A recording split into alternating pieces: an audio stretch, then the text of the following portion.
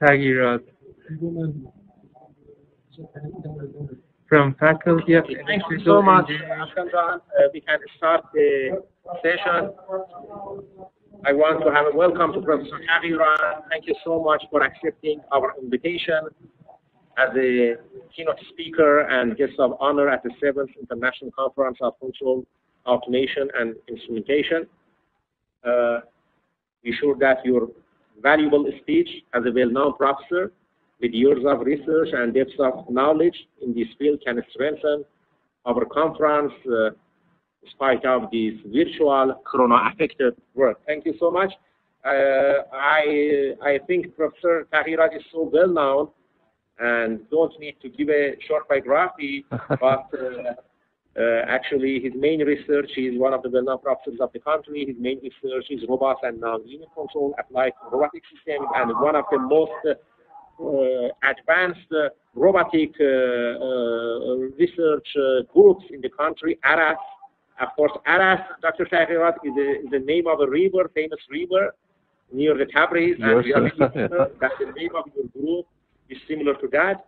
Thank you so much for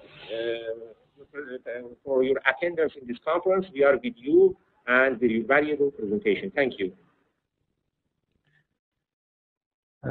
Thank you very much. If you have my voice quite clearly, I would like to thank all the organizers. I know that during the conference you have a very, very hectic time, arranging everything. So without any further delay, I would like to start my talk, which is basically on artificial intelligence in autonomous and surgical robotics. Our group is named ARAS. ARAS is an acronym of Advanced Robotic and Automated System, and as Dr. Garifek told us, this is a name of a river in Iran, which we are very beloved Iran that we have the name used to do that. So in this presentation, I will go through a very short and brief introduction about AI concepts, and then I will divide my speech into two different categories of our research, which is one of them is in autonomous robotics, and then the second is in the surgical robotics, especially for intraocular or eye surgeries.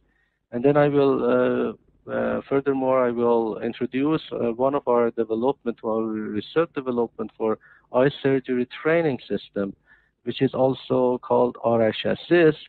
And Arash is also a very famous Iranian name, and we have paired our product with this system. Arash Assist is also an acronym for ARAS Haptic System for eye surgery training.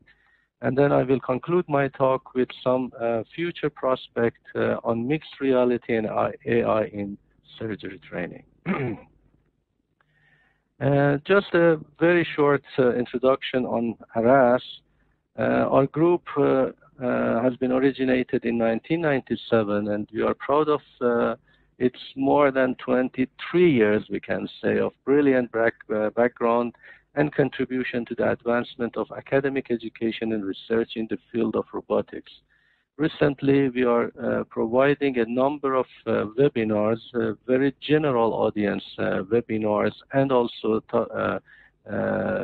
workshops and speeches to further develop the knowledge and information and technology of robotics to a more common audience. Our research group currently are divided into 5 different categories. Most of them are related somehow in terms of application related to the robotics, but in terms of the theory behind them goes through different areas of robotic system. One of our first group, which is quite rather old, more than 15 years, we have experience in design of parallel and cable robotics, which are the new generation of robots in terms of automation systems. We don't have time to cover the product that we have produced in this research group. The second and third one is autonomous robotic and surgical robotic system, which we will talk a few words about them in this speech. And then we have also a mixed reality in eye surgery system, which is a multidisciplinary area of embedding AI into our surgical training system. This could be used as the another part of our topic. And the underlying cornerstone of everything being done in our research group is pure theoretical research in terms of dynamical system analysis and control, which many of our students are involved in. So let me start very easily with some simple question, and I apologize for the technical people who are attending in the seminar. We would like to talk about some common task in image processing and how image processing has been evolved, and then we will use why we are using the state-of-the-art approach in our group for some robotic application. Usually if you have an image, a digital image, the classification is something very important. What you see in an image, as you see in this picture, is a cat. And we should find a way to find this classification. The second stage would be not only classifying this, also localizing it. Where in the space or in the image space this feature is existent. Later after that, we have many objects in an image. So we have object detection as well, being considered as one of the main research areas that we should think of it. Different objects in an image and how to differentiate between them.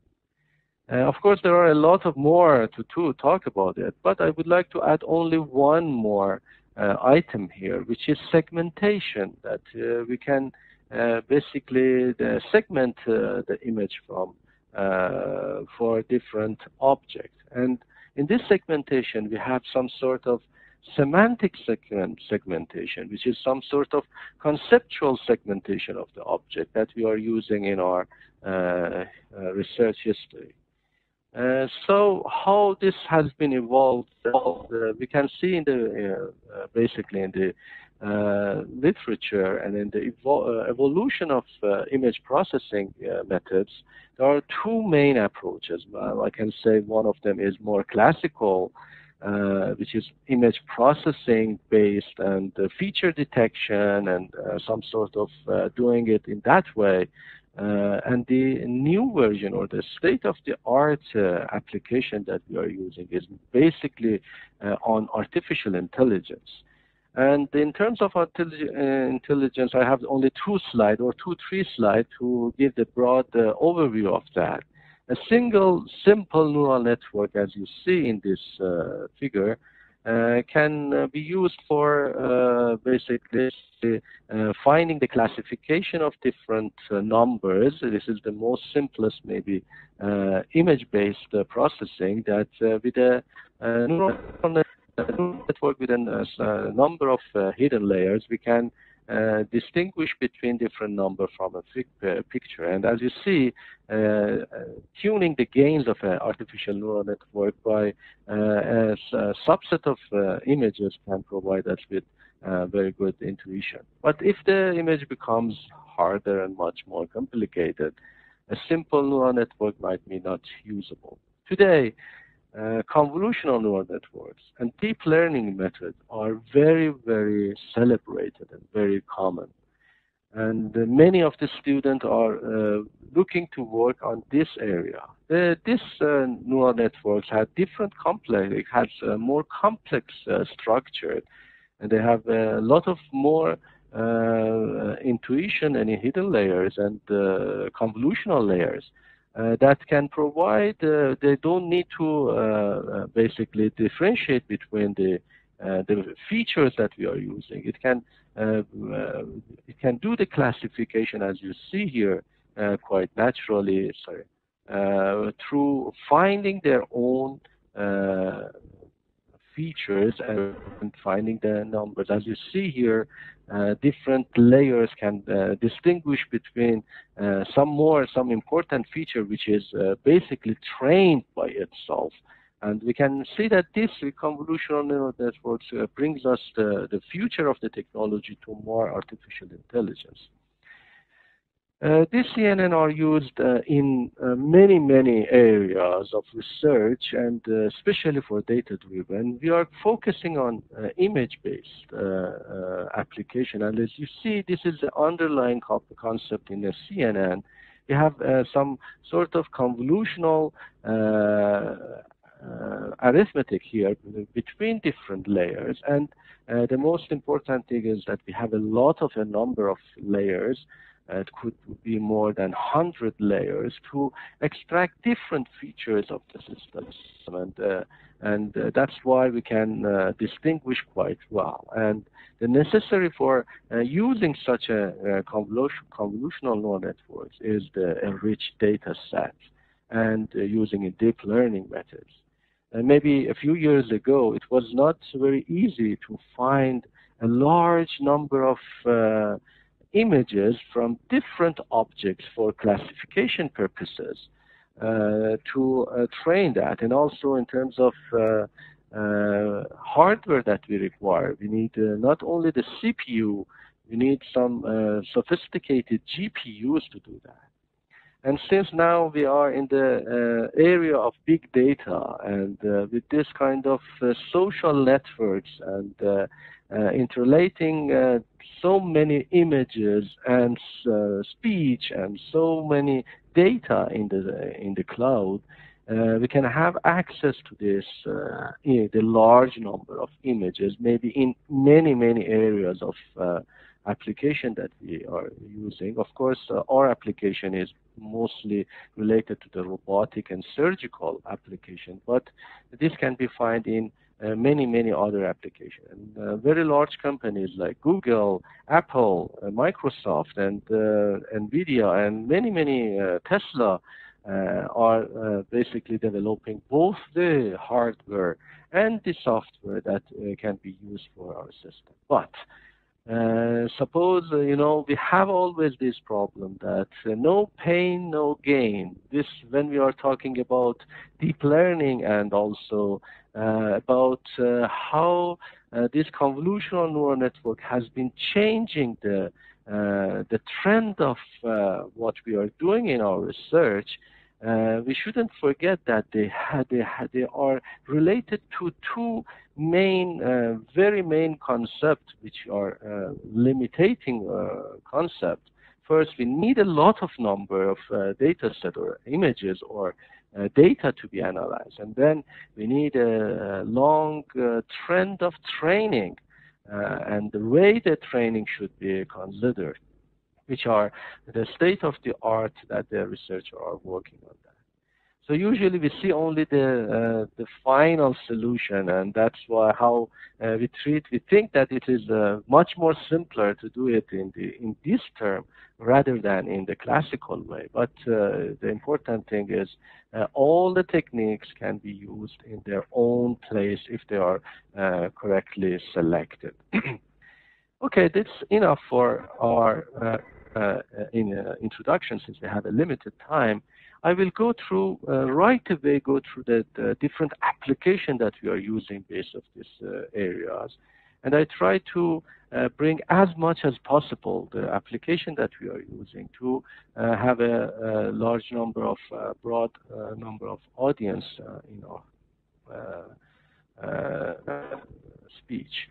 Maybe one of the first approaches that we have used deep learning and convolutional neural network in is basically in images that are related to surgeries. Since we are working on eye surgery a lot, I will discuss about that.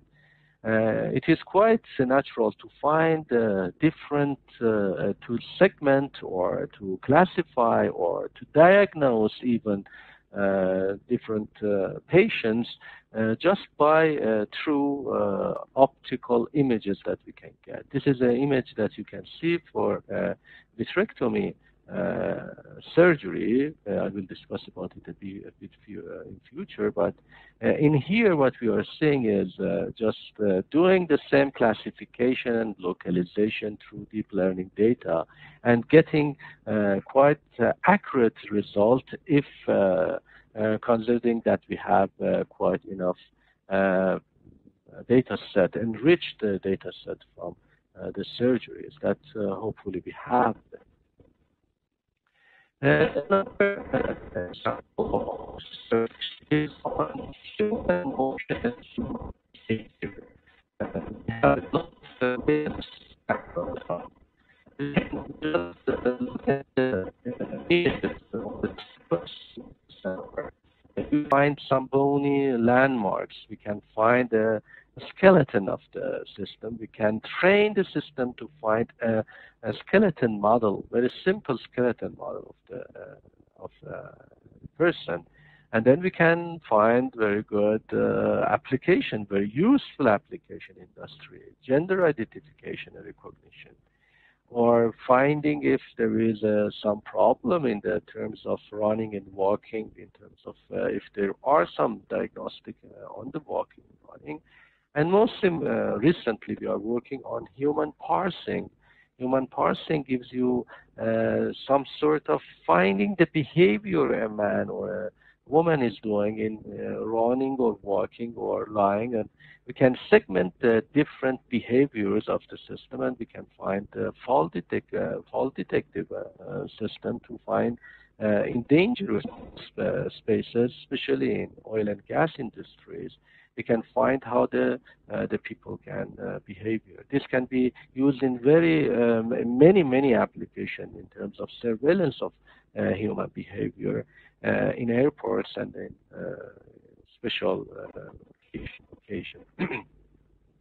Another line of our research is depth estimation, and this is very important. I would like to talk a few more technical words in here. I hesitate to say much more technical. I would like to give a broader area of application since this is a keynote speech, and would like to have a more general audience to be attending to this session. But some few technical detail in this picture, as you see. If you have a monocular camera, if you have one single camera, then we lose the third dimension of an image, which is the depth. As you see, we have a depth image here, which is usually also portrayed in our eye. But in an image, in a single image that we see, we don't have the depth. And there are many techniques to find the depth from a single model of a camera. It needs the calibration process. It has a rich area of research in terms of calibration, modeling of the camera, pinhole camera, and so forth and so on. But usually, in our research group, we have used two different methods. One is more classical, and the second one is more artificial intelligence based to find the depth and to make some more adjustment to the accuracy of the depth that we can find. And this was because of we have two different kind of application, industrial application, referred to our group that we should handle them. So the first one is done by an SFM with nonlinear observer. I discussed about structure from motion and nonlinear observer in the workshop that has been delivered 2 days ago in the same conference. And there are the details of how to design a nonlinear observer and finding the structure of the motion just by a number of sequence of images is given. And this is the first method. I will give a few words on that. And then also we have the depth estimation to do with a fully end-to-end depth estimator through CNN, that we call it a CNN-based depth estimator that we propose with semantic segmentation. In the next two slides, I will give the overview of them. The first one is A combination of, let's say, some sort of CNN structure. We have a YOLO CNN for object detection. The application we are using is uploaded to us for autonomous driving. We are working on some application in autonomous driving in Iran. And for autonomous driving, one of most important aspect is to find the object, the front view object, and to avoid hitting them, and to design a good path to avoid the obstacles or the object. And the object could be both moving or stationary, and all of them should be considered in mind.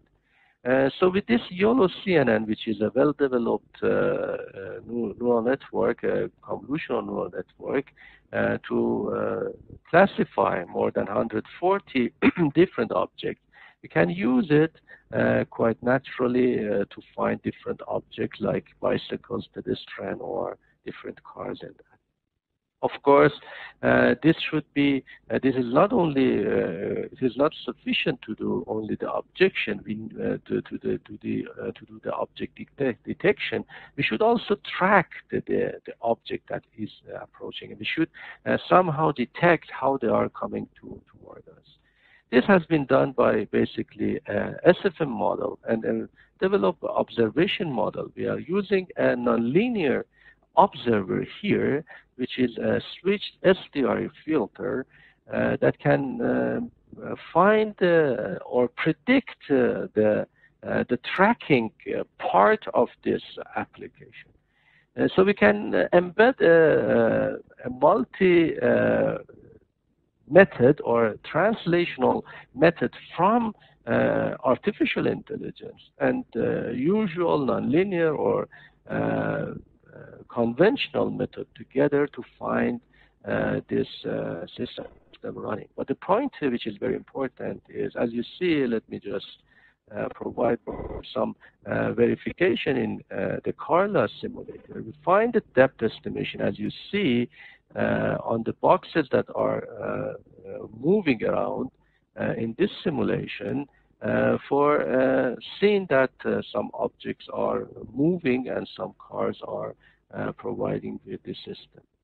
The key point here is everything should be implemented on a real autonomous car. So everything should be real time, and it is not easy to do such a heavy calculations, even in with very high valued GPUs that are available now in the market to do both the tracking and the detection and the tracking on a real-time implementation. So the implementation is basically done real-time with a multi-thread implementation of the algorithm.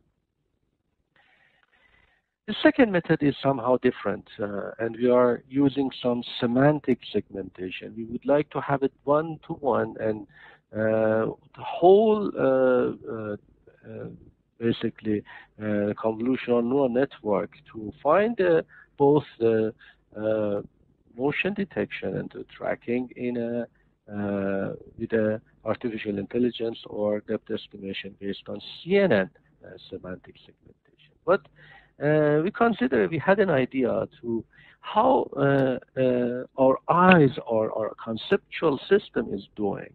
Usually, when we see an object, we have a concept of the object. If the object is a car, you have some sort of intuition how big and how large is a car. It could be a truck, or it could be a person, or it could be a kid. Semantic segmentation is, differentiating between these, not only having maybe a number of classification objects, knowing how many of them are more important, how many of them should be considered in our analysis on and about the other ones. Especially when you have an image, there are a lot of other things like trees, the background, the sky, everything is in this image, and we should pick the important objects, especially the moving objects that are tracking toward us. Segmentation, semantic segmentation can be used in this. You can see in this image, a simple image you have, and we have a semantic segmentation using neural networks or convolutional neural networks. As you see, with quite a good accuracy, the red part of the image is semantically segmented as a person. And the purse is, as you see here in purple, the plants and other things are, the grass plants are in red. The sidewalk is also semantically segmented by a gray line. And the building structure, then maybe the sky and every other things can be segmented here in this way. The idea of having semantic labels could help us to get better intuition in terms of depth estimation. Here you see a semantic segmentation of traffic flow. As you see different colors here, as you see the green ones are grass, the gray one are the sidewalks, and the purple one are the road, and also the cars with different cars. We have also the light, the red light, and also many other issues like buildings and everything in this semantic segmentation. And can we use this semantic segmentation in depth estimation? We have proven that, or we have verified that we can do that. The concept is that not only to use an image to directly find the depth, basically first put it into some semantic segmentation, as we see here, with different colors, like bicycle, persons, grass, and also sidewalks, and then integrate both of this information together as we think that our eyes are doing that, to find a depth map of the system. As you see that the things that are closer are darker, and the things that are farther are lighter in this picture, and the color image or the grayscale image that we can see here can provide us with the depth map. Here we are considering only the depth, but note that this depth can be used in our further application in autonomous driving. What we have proposed is basically to have two convolutional neural networks, which is designed or custom designed for this case. The first CNN, as you see, a different number of layers you can see here. I can't go through the detail of how we can design that, but just consider that a new CNN structure can be developed to estimate the depth directly just from the first image. So we are doing our best to find the depth, but not with a very large and heavy, although it is, as you see, there are many layers here, but comparing to the depth estimation state-of-the-art convolutional neural network, this is much simpler and quite, in terms of the number of parameters, smaller. But this is not the whole story. What we can do is now we can go through another part of it, which is, as you see, which we have from an image, we can get a depth estimation, initial depth estimation. Then we go through the second part. We use also the semantic labels that we have here. We put both of them together again in another structure, which is somehow used the improved structure with semantic data, and it gives us a hell of better, let's say, structure that we can use. The projection and the structure, the upsampling and the projection skip. The structure of the CNN are given here. The details you can find, of course, in our papers, how we can implement that. And this means that having a semantic image as well as a regular image, we can put them together, concatenate, and put it in here. We can get a depth estimation, which is much better in terms of accuracy. Here is a real-time implementation. I should play all three together. This is an image that is taken from a car. Basically, it is not in Iran, but we are using the database both in Iran and also elsewhere.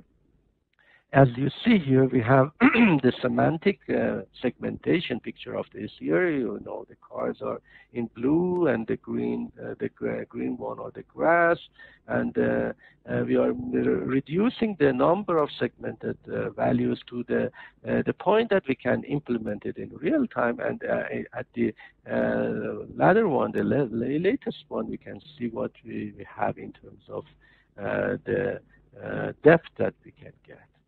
So if I try to run them almost the same, as you see, it is running real time. It goes here, the semantic segmentation and the depth estimation. And as you see, the depths are getting quite well and with a very good accuracy. Comparing to the state-of-the-art depth estimation that we have, we can go further with this formulation. Perfect. This is maybe one of the main results that can be used now in the second part of our autonomous vehicle or autonomous robotics applications. We are lucky enough to be involved in the national project that is being run by our car companies in autonomous vehicle design. Of course, we don't want a fully autonomous vehicle, Iranian vehicle right now. We would like to have some driving aids like braking and autonomous braking and avoiding accidents and so forth and so on in this case. Here you see one of the results we have in terms of towards, as I mentioned, for assistive driving system. We can have the quite implementable the object detection, localization, and depth estimation all being done here, not only for the cars. Let me run it again. You can go with the different objects that are around here. You can see bicycles and also pedestrian. Everything can be done in here. This system has employed state-of-the-art deep learning approaches for object detection and tracking, both altogether, and also developed to detect and track any frontal object in an autonomous vehicle. And the algorithm is implemented in a Jepson TX2 and AGX Javier board by using TensorRT for optimization. The system performs real time, and this is very, very interesting. To recognize the exact speed limitation, a LeanIt classifier is employed after the traffic sign detection. Actually, the traffic sign detection is somehow become extra to make the CNNs small enough to be possible to implement. One of other application of the same industrial project, which I called here, is with SIPA, is the same thing, finding the object in front row. We have finalized this project hopefully last year, and what we are doing here, again, we are we are equipping one of the national cars, which is developed in SIPA, for such a system. This car is equipped with a Basler camera, industrial camera, plus a Jepson TX2 GPU for the computational that we would like to do. We have the longitudinal and the lateral distance estimation. We need to the estimation. This car has also the radar. Of course, not all the cars in Iran have radars, but we have used the radar to implement and to verify how we can find the longitudinal and lateral distances here. Here is a picture from the parking lot of the SIPA research group that this system is working. Basically, the car will start finding the object, the important object, as you see, and also to estimate the frontal distance between them. And then going through a different approach, we can have a performance up to 70 frames per second, which can be implemented in real time. One other industrial project in the same line is for tracking people, not just the cars and frontal view. We have developed an ARAS tracker, which is the CNN-based object tracker, and you see in a coronavirus area that you'd like to predict how the people can walk around. It has a very interesting feature in terms of the tracking. Usually the trackers can lose what they are tracking, and this tracker, which is basically a flexible CNN structure with multiple input branches, can find first of all find the size of the object that is tracking, and it can be tracking almost everything. I can say that very, very small objects to very large objects, and very fast object like airplane to very slow moving object like what you are seeing in this picture. This has been performed with 50 frames per second speed, that with a bit better hardware we can speed the rise time to 120 frames per second for this kind of tracker. So I conclude my part on the autonomous robotic here. If there is any questions up to here, I would be happy to have your questions. And if you don't mind, I can go through the second part of my case, which are on surgeries and on intraocular surgery in robotics. What we go in the surgery is basically we have different themes. What you can say, let's talk a bit about eye surgeries. We have two types of eye surgeries. Both are being done minimal invasive surgeries with very, very small incision in the eyes, and then using the cutting tools or the vitrectomy tools through the eye. They're called cataract and vitrectomy. If you don't mind, I show you part of image of a true cataract surgery, which we call it here capsurex. It's a part of cataract surgery which is done on the frontal part of the eye. And everything is being done now by very, very skilled professional surgeons, ophthalmologists.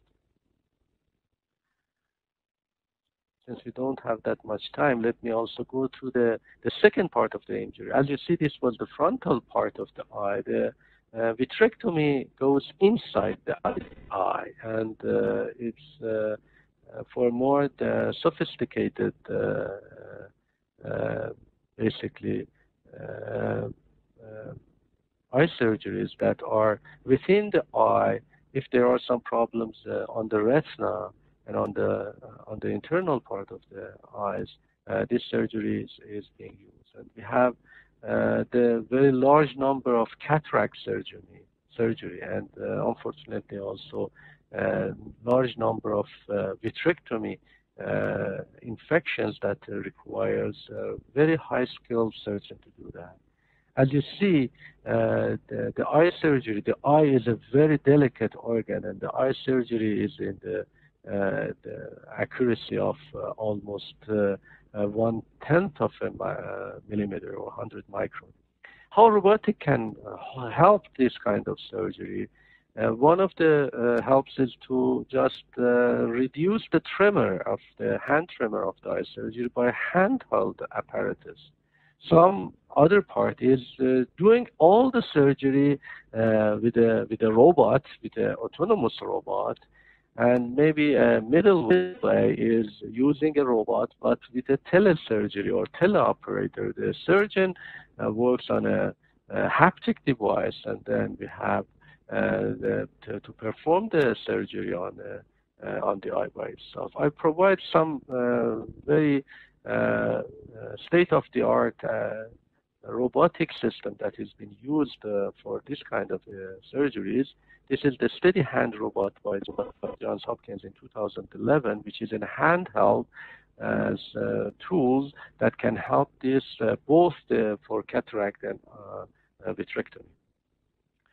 This is another one which is called Precise, a robot by Eindhoven University. This robot can perform quite well. As you see, it was teleoperated, and it will reduce the tremor of the surgeon quite well. As you see here, the accuracy that the robot has, and a skilled surgeon still have some sort of tremor, as you see, compared to this robot. This robot should have a remote center of motion because it is MIC comes from one single point to the eye.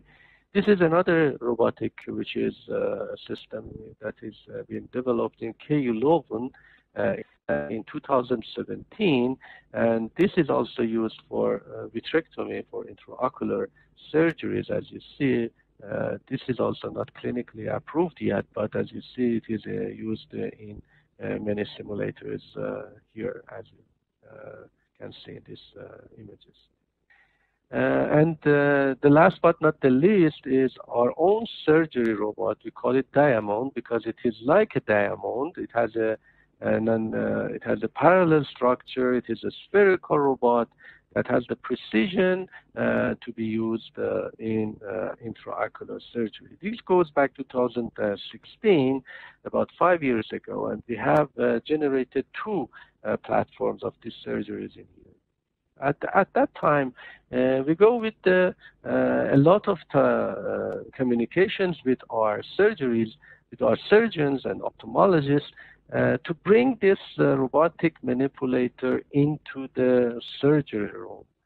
After 2 years of communication with the network of ophthalmologists in Tehran University of Medical Science and Farabi Hospital, the most important hospital for eye surgery in Iran, we find it that still it is too soon to bring the robot into the surgery, because usually the surgeons will think that if the robot comes into the surgery room, they should go out. Although all our robots are telemanipulated and should be operated by a surgeon, this could cause a problem. And we were not successful, and even our colleagues in Canada and United States also have the same problem.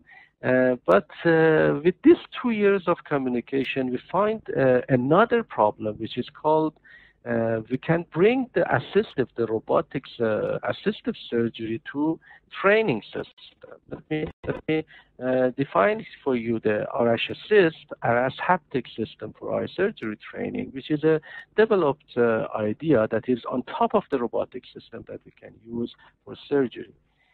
The surgery training have always been a challenging issues to expert surgeon. You see, with a so delicate operation with 1/10 of millimeters motion, suppose that you want to train that to a novice surgeon, and this usually bring some complication.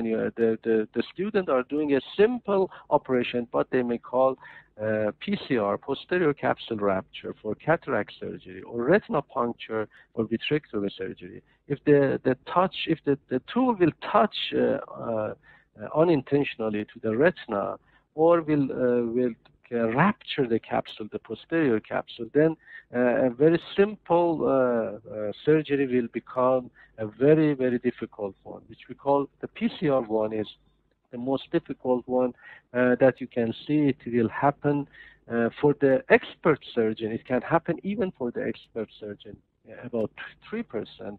Hopefully our expert surgeon in Iran have less than 2% PCR in the statistic, but for the novice surgeon we have about 11%. Is there any question or anything I can add? Now, what we are basically developing is, instead of using a robotic system for doing the surgery, using 2 haptic consoles for training. This training are focused for vitrectomy training. The system has basically 2 haptics for vitrectomy. We have a trainer and training in the system. We have collaborating training and or collaborating implementation. How it is working is basically first in the first training step, the trainer or the skilled surgeon will do the training, but as he or she is doing the operation, directly doing the operation, we have an haptic interface. Like consider a glove in his hand or in her hand, that we can measure the motion of the hand, the delicate motion of the hand, and also the forces, and we can replicate it into another haptic device that the novice surgeon can feel and can learn how the hand motion should be. In the next stage, now the change in the role will be changed. We have 2 consoles. Now the novice one comes into the picture and do the surgeries. But although contrary to the traditional way that the skilled person cannot intervene into the system, since he or she has basically a glove or a haptic device, and if you can see that the problem comes with the surgery, then it can intervene into the system. And after the training is completed, then the trainer becomes a skilled trainer, and we can perform many training to him as well. This system has been implemented in 2 versions. We call it RH Assist 1, which is used a parallelogram robotic system with RCM structure, very, very easy and very, very handy, let's say, with force feedback and position feedback. We are using capstan drive and cable robotics to drive the system. And then we have the second version of it, which is an improved version with a larger workspace and dexterity. You can see some movies of this RH Assist system during the design and also in operation. As you see, we have 2 trainee and trainer systems. Don't look at this kind of lot of wires that we are having here. This is in the design, not in the operating room. This is in our lab.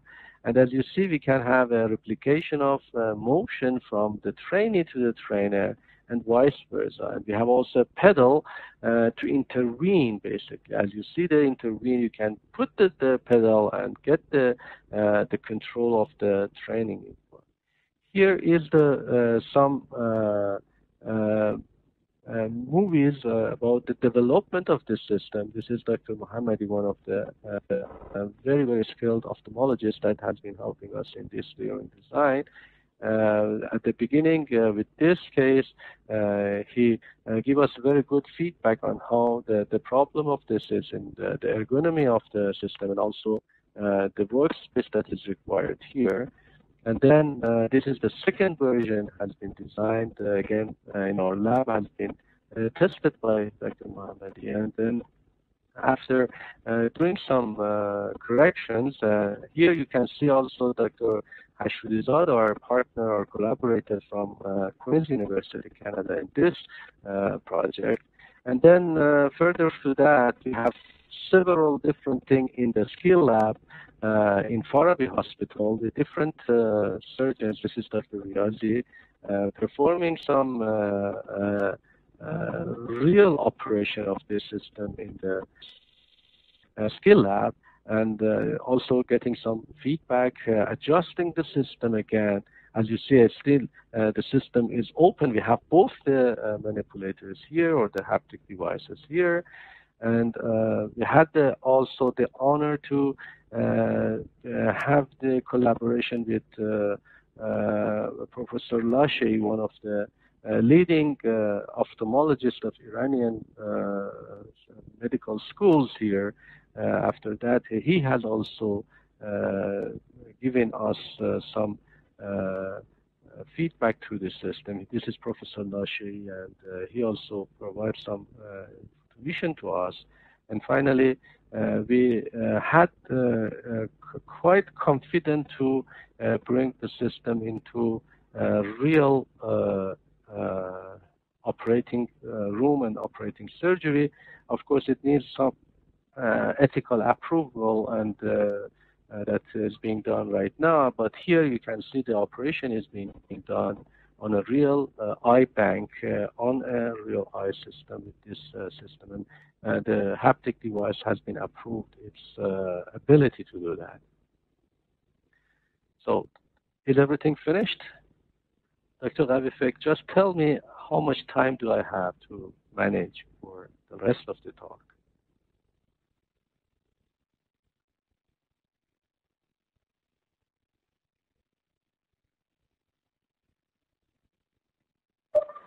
Okay. How much time do I have, Dr. Ravifek, to finalize my talk? Actually, as you wish, Dr. Taghirat, our next session will be start at 1 o'clock. Okay. Yes. I will complete it in 10 minutes, if you don't mind. In 10 minutes. Thank you so much. Yes, thank you. Thank you. So after everything is finished, now I would like to say a few words about artificial intelligence. Can we add some artificial intelligence to this highly technical robotic system that we have brought into the surgical room? Yes, we can. We can have mixed reality and AI added to the system. And to give the questions, we have two haptic systems. The first haptic system, as you see, the surgeon is doing the operation right on the eyes of the patient, so he or she can see exactly what is going on. Could be a trainer or a trainee. But what about the second visual system? Usually, what we have right now, there are some monitors in the operating rooms that the second surgeon can see through these monitors, and this is the least efficient way to see the operation and interfere to that. One more option is double-headed microscope, as you see here, and there is some problem with, as you see, a microscope will return the image, left to right and right to left. It should have some sort of image correction to it. And also there should be quite close to each other. And then one trainer cannot work with a number of trainees, as can be seen here. The third option, which we are working right now on it, is to have some headset. And to have some visual headset for the second console to see the operation in an immersed version. So what you see here, we can combine the haptic console in eye surgery training with a very simple ocular system that can be used here, and here the artificial intelligence come into the picture with a high depth of information. Here we can see that let's just give you the story. What we can see is the patient eye is obtained the real eye data from the images that we can get from the patient from a complete set of scans. So we have a 3D model of the system that can be basically personalized for one particular patient. Then the trainer performs the surgery with the haptic console. That's all. What he's doing, as before, but we are doing two things. First, we're using the haptic device, so we measure the information, the kinematic information, the motion or force information that the patient is doing, and we can capture the video from the real eye. And then we can mix them together with a virtual model of an eye, which is personalized for the system, and augment the virtual model to the real haptic system for the surgery. And then we can give this equipment to the trainee. The trainee can see, like getting more knowledge, bring it forward, coming backward, and also feel and work on what they can do in a virtual, 3D and immersive way that a virtual headset, virtual reality headset can provide. But this is not only this.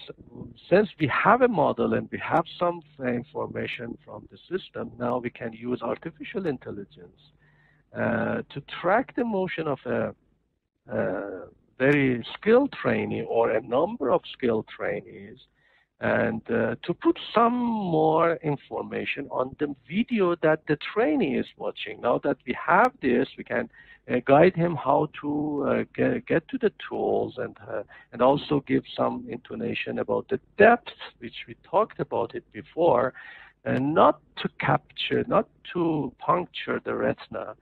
And that's very, very important to avoid basically this kind of thing. So that the trainer uses its own tool and haptic information plus augmented reality.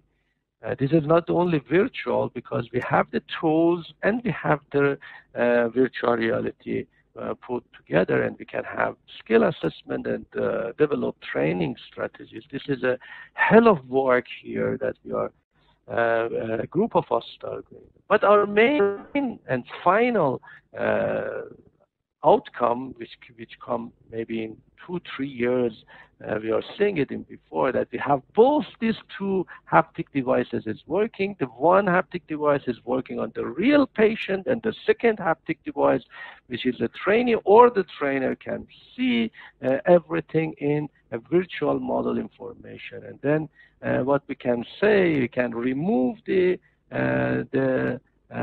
tools of the real surgeon from the haptic device one and provide the image of the second tool for the trainee to do the real training prospect, not on a real environment or the second console, on a virtual environment.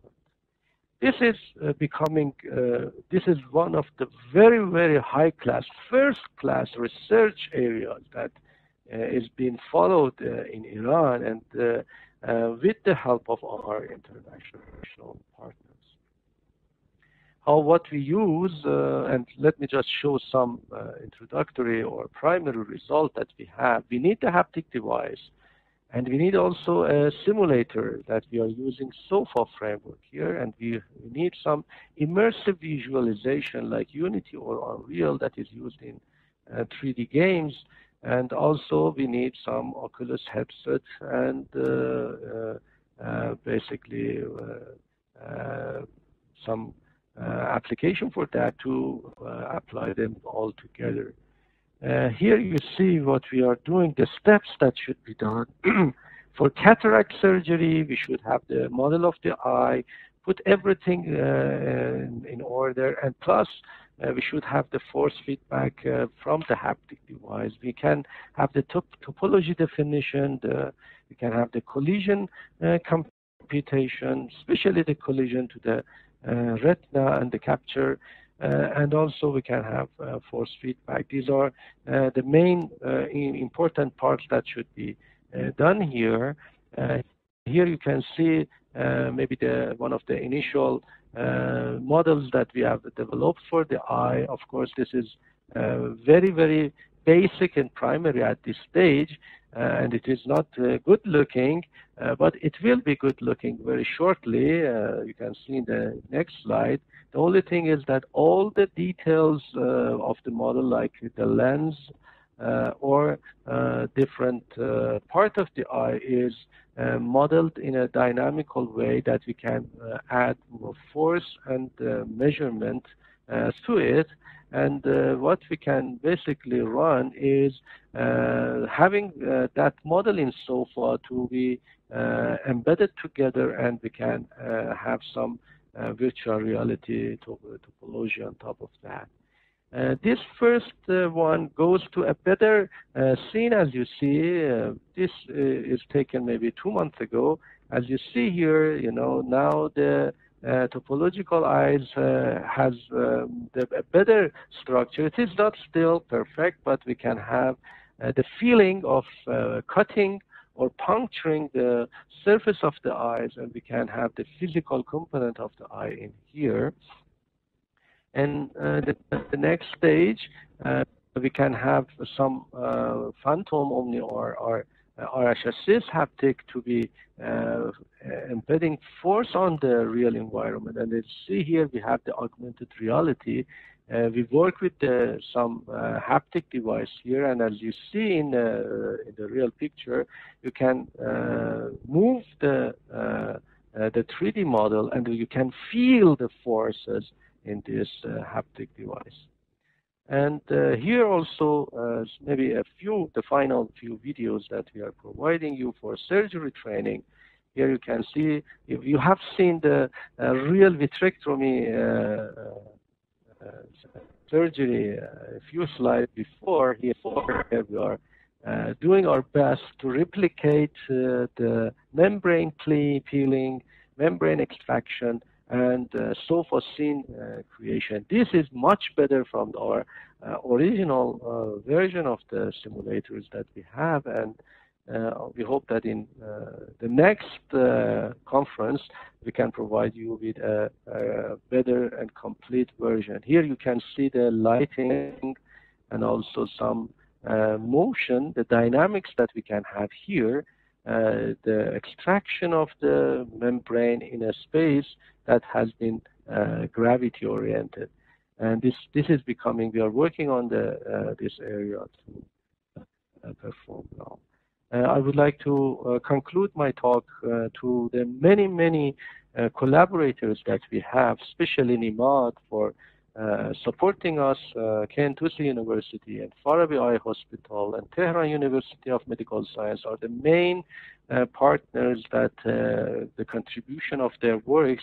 I am just presenting other people's work, and I'm very happy to be part of this very large group. Of course, also we have the University of Alberta and Queens, and also معاونت تحقیقات و فناوری و مرکز تحقیقات چشم پزشکی ترجمانی, and other also partners that are being helping us. Very many people have been working here, and a number of them you can see. I don't go through the names.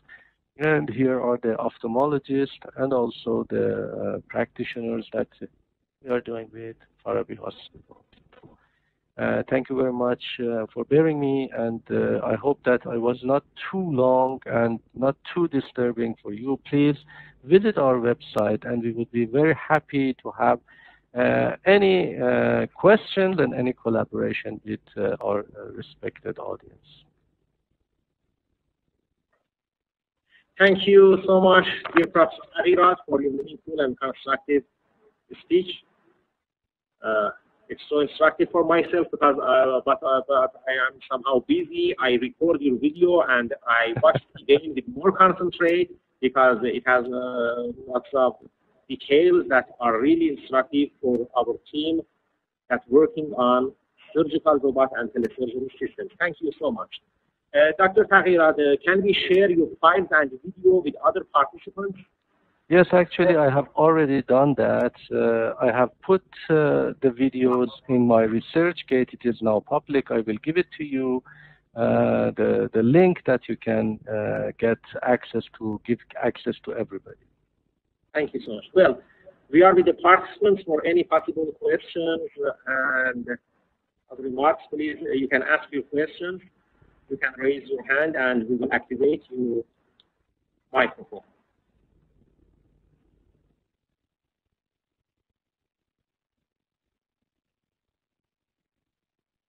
If there is any question.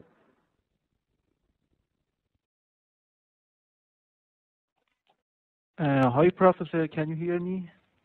Yes. Yes, of course. I'm Amir from MUT. First, I want to express my gratitude for your great presentation, and I have one question about first part of the presentation. We built the neural network model, but we don't have how they work, especially when we have lots of hidden layers. So how can we trust DNNs to make correct decision or correct driving? Very, very good question. If you don't mind, I give a bit of introduction to that. I like this kind of question to give more information to it. Nowadays, CNN, and I appreciate if everybody could, just mute because, yeah. CNN and artificial intelligence is becoming very popular, and everyone wants to work on it. But there is two important limitation here, as Amir told us. One of them is the analytical understanding of what is being done in CNNs.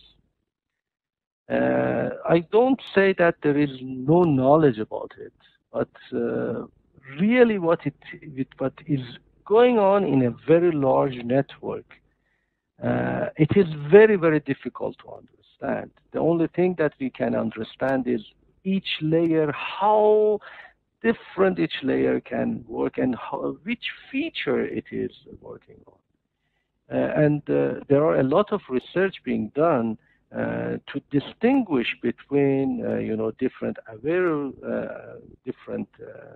approaches, bringing attention to the system, providing some sort of capsule orientation methods that are focusing on a particular case to like a focusing or attention base to do that. But still, we are at the very early stage of, although this is quite rich in terms of application, and it is quite promising to be used for that, but only very, very few people in the world are aware of that. And I provide all the very good, talented students from our university not to be only an operator of CNN or deep learning methods product, to work on the structures.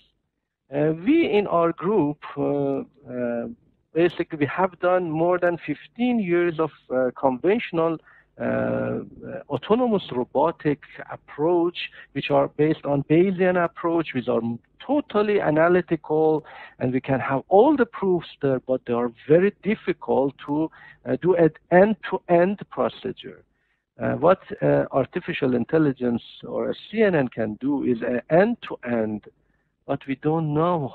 Still, not me can say, the whole community are still seeking how this is being done with the CNN.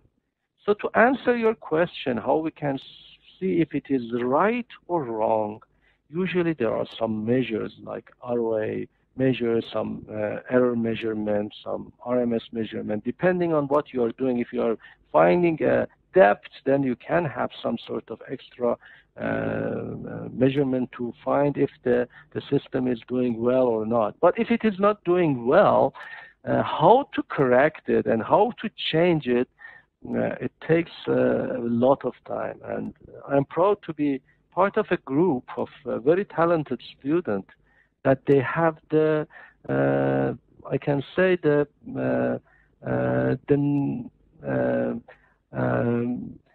not the knowledge, but to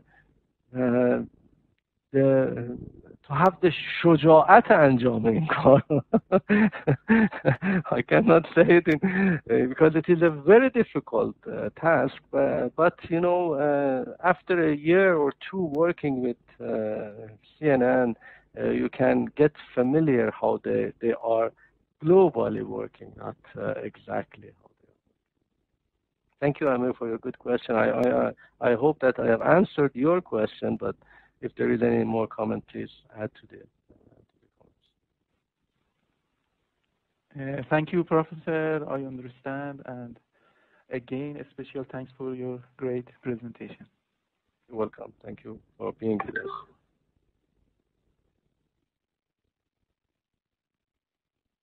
Okay. Any other question?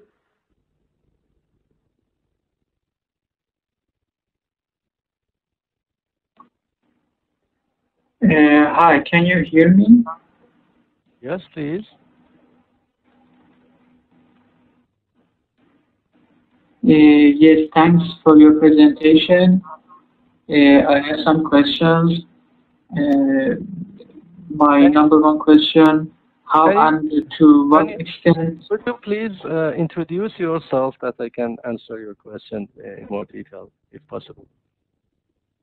Yes, I am a MSc student at Sharif University, and my field is structural engineering, but interested in artificial intelligence and neural networks and machine learning. Perfect. Please. Can I ask my questions? Yes, sure.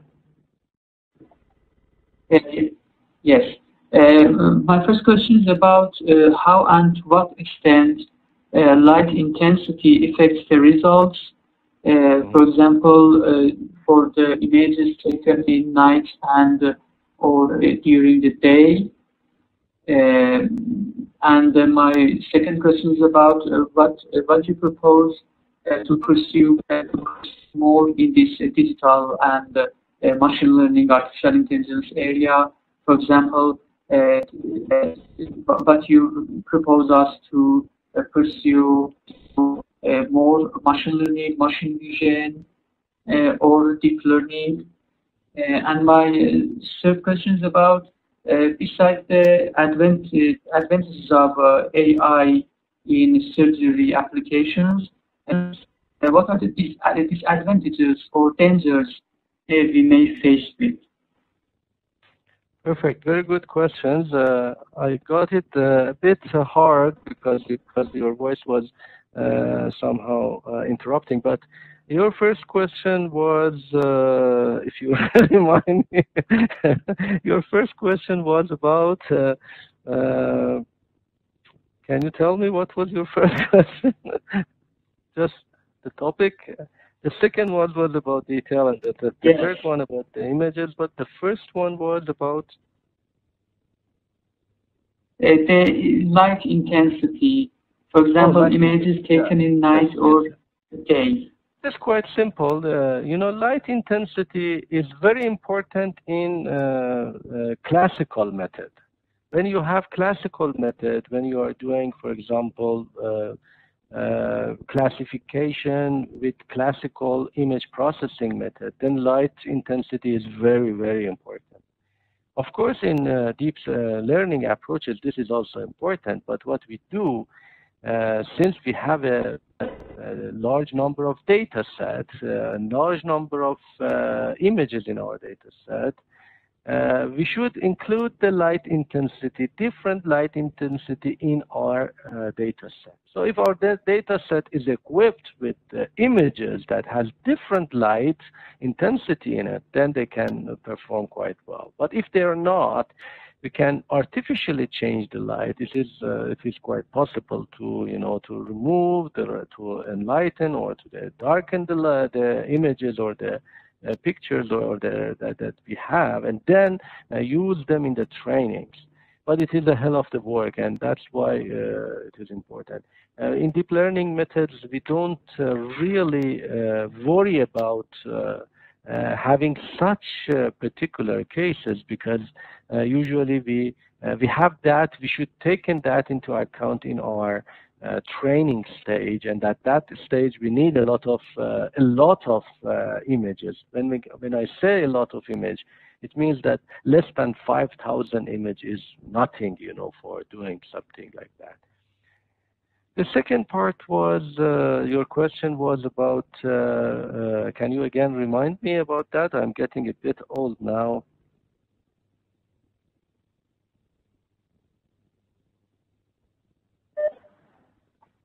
Please. Yes. Yes. Yes. I mean, what you propose us to pursue more, machine vision, machine learning, or deep learning? This is, I cannot answer to that, because depending on what you are interested in, they are all collaborated or collocated to each other. They are quite very interleaving approaches that you are using. What I can say, there is a standard method to enter to a deep learning method. If you don't have the background knowledge of image processing or image distribution, something that, as you questioned the first one, it is not good to directly go through the deep learning. And also make sure that I talked about the application, image-based application of deep learning. This is not the only way of application to do that. What I suggest is not to what to do. Either way that you want, you are interested, or you have a application, or you have a product or a contract or something to solve with, you should work on this. But the way you are doing that is important. Again, I will strongly suggest the audience not to be only an operator of developed technique or technology. You should get into the technology. You should, be in, you should just swim in this cold water to become somehow eligible to contribute in it. If you are doing only image processing, which is a large area of research, still large area of research, it is more conventional, it is more deterministic rather than the artificial intelligence base. You should be more in depth of it, just learn how to get more depth information about this area.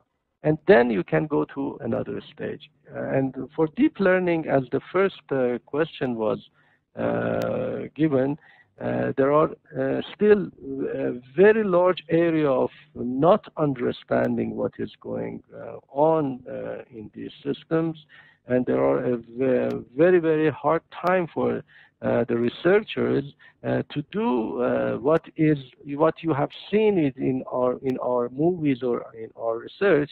This is the final result that has been done after 1 year or 1.5 years of hard work and difficulties and challenges that have been solved for the question. Thank you very much for your kind answer. Is there anything that I can add? Please let me know.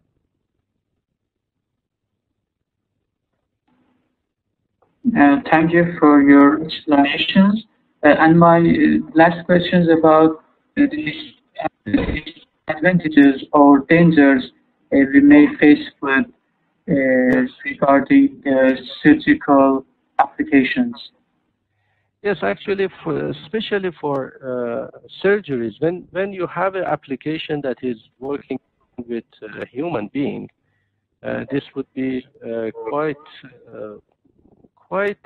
delicate, and you should be very confident about the system. In our classical approach, we have the stability proofs. We are sure that everything is converging, and we are sure that nothing will really happen. But in this artificial intelligence approaches, the best and the state of the art and the best approaches you can find for a very simple particular case gives you maybe 99% of approval, and there is always 1% of not doing well. So there are dangers, and usually we should, what I can say, usually these are assistive methods. We should use real artificial intelligence, not real intelligence, the human intelligence, to be added to the systems that are of particular interest. Thank you.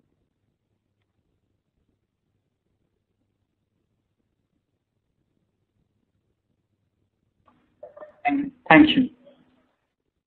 You're welcome. Okay. Dear Professor Taghirat, as we are going to start other keynote speech at 1 o'clock, if Yulet and other participants, maybe other participants have questions.